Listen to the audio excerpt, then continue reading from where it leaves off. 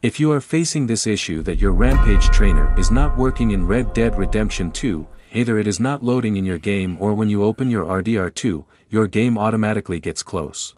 Don't worry, after watching these 3 fixes that I will explain further in this video, you will easily fix it.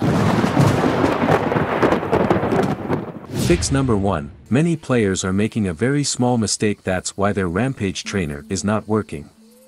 After installing the Rampage Trainer, when they open their game, they open their RDR2 in online mode. If you open RDR2 online, then your game will automatically get close, or your Rampage Trainer will not work.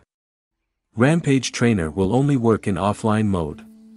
So after opening your game, switch to story mode from this top bar icon, and after entering the game, just press F5, and your Rampage Trainer will open, and now you can enjoy all its features. Fix number 2.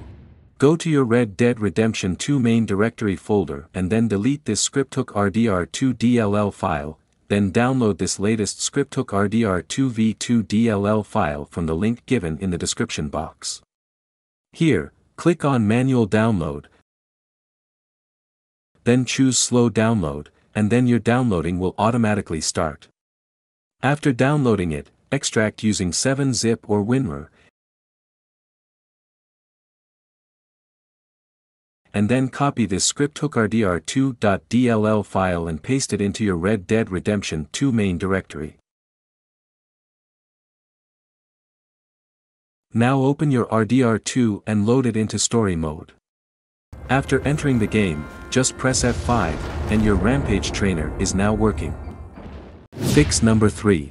If all those 2 fixes do not work for you, it means you have installed your Rampage Trainer incorrectly.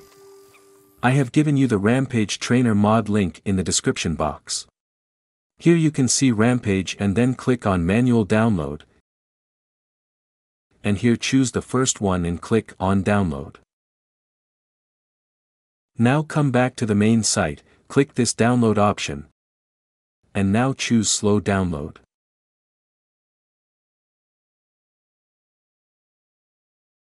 After downloading these 2 files, extract them using 7-zip or WinRAR, and then simply copy all these files and paste them into your RDR2 main directory. If it asks for a replacement, just replace the files.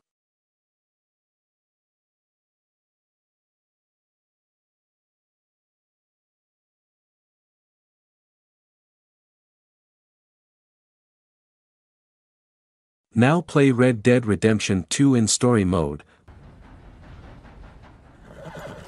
Press F5, and your Rampage Trainer is successfully loaded in your game. If you have any queries, just mention them in the comments box. If you find this video helpful, then please give it a like, and if you are new to this channel, then please subscribe.